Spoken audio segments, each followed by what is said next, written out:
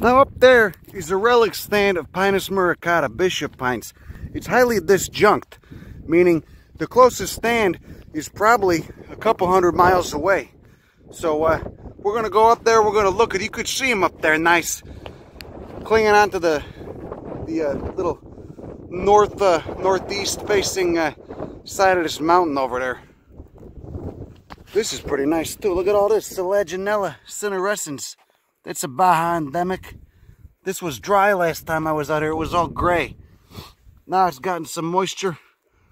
It's juiced back up, coming to life. Once it dries out again in a couple months, it'll all be gray again. Just the whole carpet of that. He's down. I was worried he wasn't going to make it, you know, because I picked the hardest way possible to get up here. But he's fine, you know. He's fine. Now where's the Dinothamnus? It's got to be here somewhere. Metavolcanic rocks in you. Look at it. You could see some of the wonderful plastic agriculture that has made the region so bleak in many respects. Jesus Christ, I think I'm going to keel over. So anyway, the important question to ask is, why did these pines get stuck here? Why were they able to hang on in this area?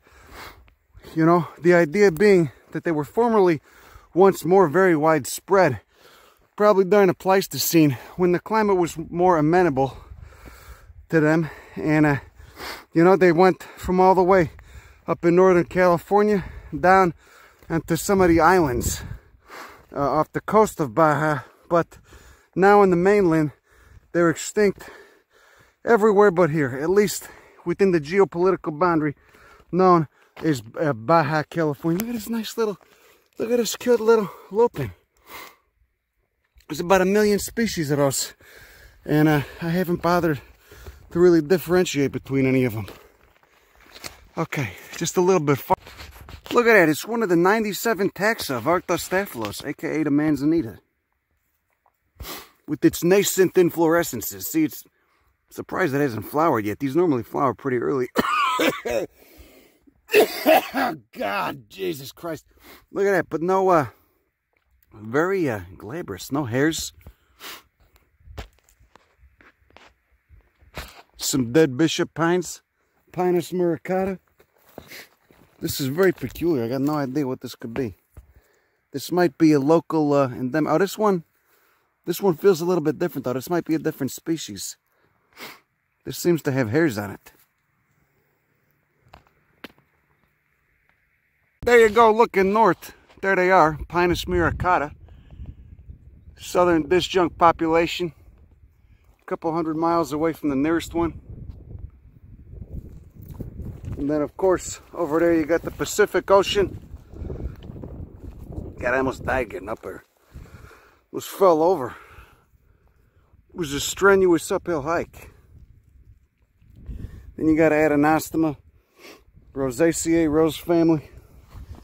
Eriodictyon sessilifolium, Melasma lorina, and you got some little Salvia munzii and Dendromicon rigida. Oh, look, it's a Mimulus. Looks like a Puniceus down there. So verdant, so nice. Oh, look at all that Aesculus perrii too, the dwarf buckeye. Of course, the substrate is very strange here, a lovely substrate. Metavolcanic. It's a tortured volcanic rock. There was volcanism and then there was metamorphism. The Placus puniceus, the artist formerly known as Mimulus, the monkey flowers. You could get into these too. There's a lot of nice, a lot of diversity, a lot of radiation. Some of the desert ones are really nice too. They don't get too big. They only get like that big, but they got wild looking flowers. They look like crackhead ratfink eyes, all bloodshot. The marcations on the corolla. Xylococcus bicolor. The hell is this? It's like a wood rat pile. Somebody made a burn pile or some shit. Who knows? So there's the cones on Pinus muricata, and you can tell they stay closed years for years after they mature. That's because they need fire to open. You can see where I ripped one off. These things will tear your hands up, so you got to use a rag. Preferably gloves would be nice, but I don't have any.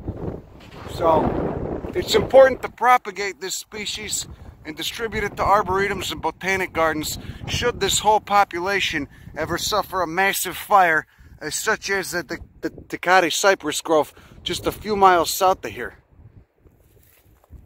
It's called ex situ conservation. I need to go ex situ conserve some goddamn carne asada tacos in my stomach after this, because I broke my ass getting up that hill. Now, I'm going to tell you something about manzanitas, okay? First off, they're a pain in the ass. Without a flower, you know, the diagnostic factors are presence of a burl or not, which can be hard to see if there's a bunch of leaf litter and other bullshit down there. I can't even tell if this has a burl or not. It doesn't look like it. Normally it'll look kind of mounded, you know, like a little bulb, but this doesn't have it. Other things to pay attention to without flowers are, does it have hairs on the stem or not? This does not have hairs. It's a very glabrous one. It's very smooth. Okay, there's no hairs on the leaves. Another thing they talk about is isofacial or bifacial leaves. That is, does it have stomata on the leaves? But that's basically like giving this plant a rectal exam. It's looking way too close, you know. And if you got to get that close, well, I mean, I would do it, but you don't. It's a pain in the ass. You need like a hand lens or a stereoscope or something. Now, there's two species here. There's this one, which I find very charming. It's got these red margins on the leaves. Then there's another one that's got it's somewhat tomentose. It's got fuzzy oh god, it's got fuzzy fuzzy stems and fuzzy leaves. So it's got them hairs, and it doesn't have that red margin. It doesn't look anywhere near as glabrous. Now, why, you might be asking, is it important to pay attention to minute details like this? Well, if you're an asshole, it may not be, but to me, well, I'm an asshole too, but to me it's important because manzanitas are still speciating. They're still radiating. A lot of them are very promiscuous. They hybridize. And just evolutionarily, it's very fascinating to look at because you can basically see evolution in action. You know, how recently did they speciate? How recently did they diverge, etc.? And I like that. I like looking at that kind of thing. I think it's pretty nice. I think it's pretty fascinating. So what is this? This is that same one. I'm going to see if I can find you one of these fuzzy bastards over here. In fact, I think this is them because a lot of them look like hell. I don't know what's going on or why there's all this dieback, if they got some Phytophthora or something or what. But, or maybe it's just it's been a rough couple years. Let's look at this one real quick. Yeah, see this, the texture on this is the leaves are kind of like sandpaper. Nowhere near as smooth. This species generally looks a lot more like shit than that one over there. So it's hard to tell without flowers, but you're looking at two different species here. And see if you can get up there close. You can see they got tiny, tiny hairs on that stem. And tiny hairs on those leaves. And then, of course, another thing to pay attention to is these bracts right here, which is interesting. It's almost like Xylococcus bracts. You got them bracts on a new growth. And I didn't see too much of that. I guess they got a little bit of that on that one. Anyway, back down at the western side, the sun-facing side of the Bishop Pine Grove, at least the hot sun, that afternoon sun. What is that guy doing up there? Maybe he's pissed that I'm here. Anyway, these look like hell, these ones. They're not, the cones are very shriveled and gray. These are very stunted.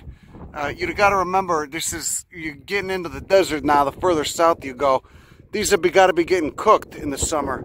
So, you know, that's something to think about too. As climate change progresses, you know, as the heat ramps up, this population might go extinct in the next century. It's very possible. You can already see they're just clinging on to this little nook, this little crevice, little V-shaped crevice that's facing northeast. You know, where they can kind of hide out from the hotter, drier effects of this area. Look at that. You could already see evidence of a range contraction. Look at those dead guys over there. Dead Pinus muricata. They can't hang on even on the east side anymore. They got to be, well, I guess that was south facing. It's a little south facing, a little hot. They got to be all the way on the north side. where it's a little bit cooler. Anyway, who knows? Who knows if they'll make it to 2100?